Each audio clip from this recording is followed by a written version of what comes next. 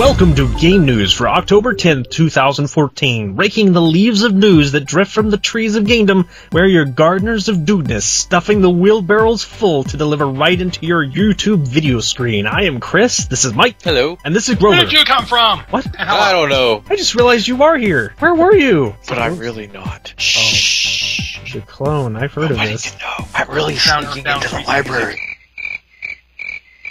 Speaking of libraries, Disney has put over 20 of its titles on Steam this week, marking their official debut on the platform.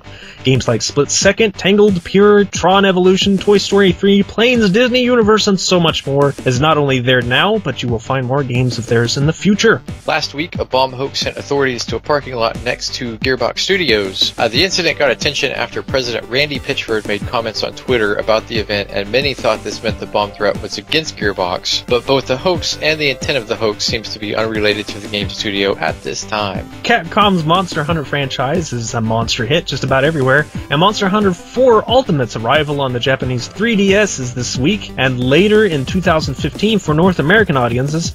But if that's not enough for gamers to get excited, if you like a bit more giant boss monster slaying action in your Smash Brothers, get ready for some DLC content crossovers with Animal Crossing costumes, a Link costume that includes some of his notable weapons, and a duo of Metroid costumes featuring the Wario and Zero Suit. How about that?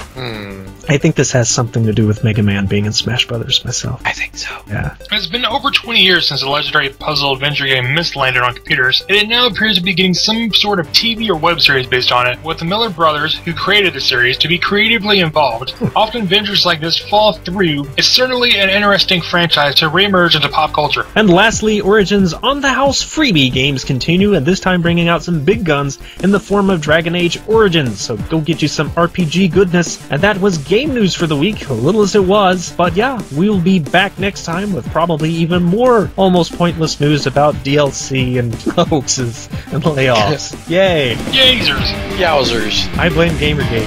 Thanks, society. Thank you, society. So until next time, dudes. See you next time. See you next time.